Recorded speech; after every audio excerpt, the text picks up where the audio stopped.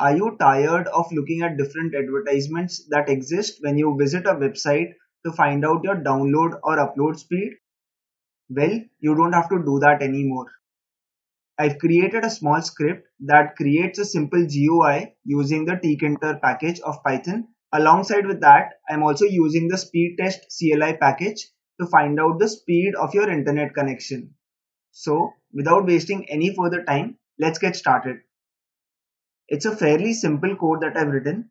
The first part of the code is you basically have to install some packages. So essentially you would require Tkinter. If you don't have it already, you'll have to install it using pip install and the corresponding Tkinter library that is there. The second and the most important thing that you will need for this exercise is the speedtest-cli library. So if you've not already installed it, you will have to install it by writing the command pip install speedtest/cli. Once you've installed the necessary modules, the next step is to import those modules. So that is what I've done with these two highlighted cells. The next thing that I've done is I've created a function called as update_text, which kind of updates once you press a button. So essentially I'll come back to this once I kind of walk you through the entire GUI piece as well.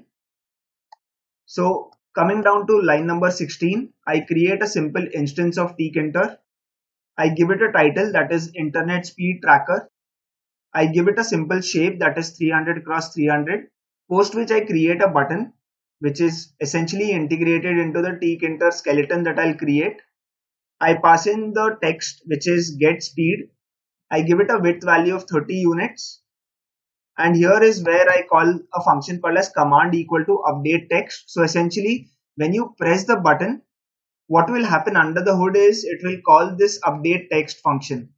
Just to complete the remaining part of the GUI before I go on to the actual update text function as well, then essentially whatever button you've created, you want to pack it into that skeleton structure of the Tkinter piece that you've created. So that is achieved by calling the function button.pack.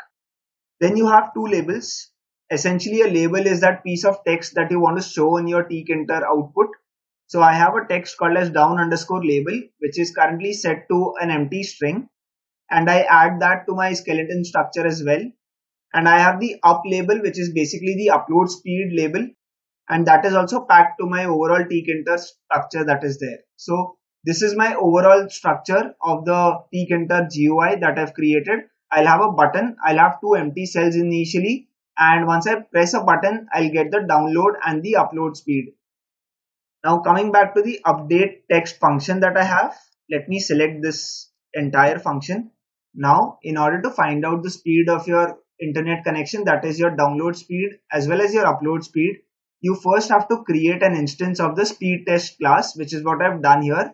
And I've saved it into a variable called as speed_test. Now once you create an instance, you can call the download and the upload function to find out the download speed as well as the upload speed. Now both the outputs that are given, that is the download and the upload outputs, are not in the format that we are very used to reading. So essentially we want it in the form of megabytes per second. That is why I divided by a very large value, which is 10 to the power 6. And I take the rounded off value and store it into a variable called as download_speed as well as upload_speed. Once I have both the values in hand, the next task for me is to update the labels that I have created previously.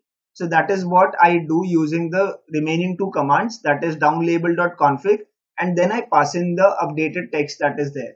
So this is a small GUI like structure that I've created using Python. Let's now move forward and see it working in action.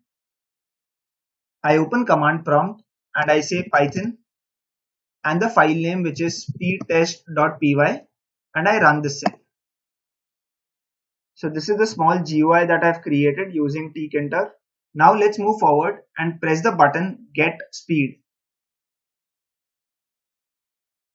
So there you have it. My download speed is 18.5 Mbps and my upload speed is close to 10 Mbps.